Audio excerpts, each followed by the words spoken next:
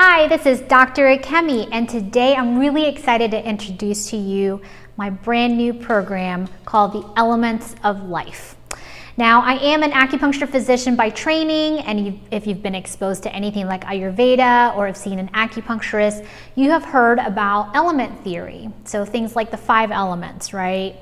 Fire, earth, water, metal, wood. And we receive a lot of training in this. It's quite sophisticated, it's very fascinating, and it's very applicable to every aspect of our lives, but it's not really practical for the everyday person, especially my patients who tend to be you're sick in some way, you're exhausted, you're already overwhelmed with what's going on in your life, so you don't need to learn 5 element theory.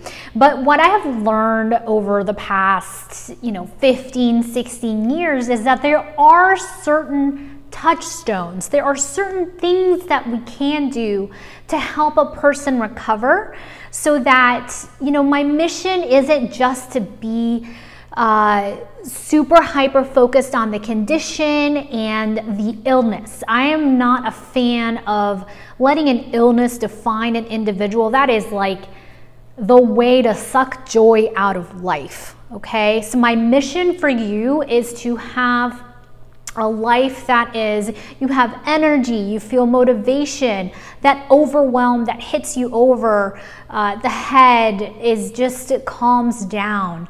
The touchstones are a way for you to have tools at your disposal. They take practice, so I will be over the next few weeks creating a series of posts and videos and meditations. In the future, we're even going to have a little academy to work together so that you can implement these touchstones. And whether you're a person that is on the quite ill end of the spectrum, that is somebody who is exhausted, who has a hard time functioning in an everyday life, or whether you are a person that has a relatively good health and you want to optimize your performance and just live your best life, these touchstones are going to help you. So, what are they? You've already seen a bit of a preview in some of my other videos and posts. So the first thing I talk about is joyful movement. And joyful movement is signified by, it's not exercise, it's not serious. It is an expression of joy, which is quite hard to do when you're not feeling well. So there are ways to do this. That's the first one. The second touchstone is refresh. And refresh is kind of like refreshing a tab on your internet browser. Sometimes we get overwhelmed in our minds and there's just too much information. Like sometimes I say, there's too many tabs open in my head and it's just taking too much energy to keep everything straight. So the refresh touchstone is going to help you release that and just give your mind a break.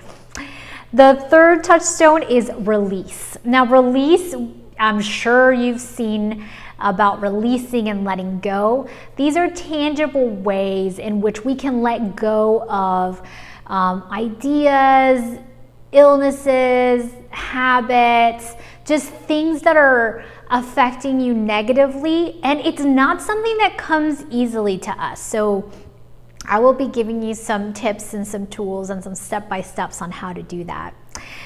I also want to encourage you to cultivate wonder. Okay, so wonder is that childlike quality of joy, that excitement. It's something that we usually see in the movies and we lose it as we grow in life. But I have found that cultivating wonder does wonders for your health and vitality. So if you're exhausted and sick and running around, it's probably not something that's going to come easily to you. So I hope I can help you with that. Then I have a touchstone called root before you bloom. Okay, and that might not make sense yet, but essentially it's about taking a pause and not running forward to do things and do so much. We are very ambitious and motivated in general in our culture, and that has repercussions on our bodies, minds, and spirits. So with this rooting touchstone, I'm going to guide you and help you find your center and root so that your bloom is much prettier, okay? And then we are going to discuss maintaining tone. So maintaining tone is the touchstone of discipline, rigor, being able to keep doing things, endurance. Because one thing I notice with patients or people who have been sick or tired is it's hard to maintain a routine. And sometimes we're able to do things for a few days or a few weeks and then we crash. So maintaining tone is an important way of overcoming that. Those are natural cycles that happen to anyone. So if you have a hard time maintaining discipline, we're going to help you maintain that tone so that you don't do too much or just collapse and not do anything. And that is something that your body innately does. It's really important to maintain tone. That's what homeostasis is. So we're not just going to do it in our outside world, we're also going to help you do it inside. And then lastly, we have lean. Not lean like, thin, but lean like leaning back, letting go. And this one is a high level ability to just completely relax and lean into your life. Let life support you and cultivating a sense of trust that your body is going to be there for you. That's hard when you've been sick for a while. And that's hard when it feels like the world is, breaking down and it's hard to lean on anything. But this is a skill that I believe you can get, okay? So those are the elements of life. And I am so excited to share them with you.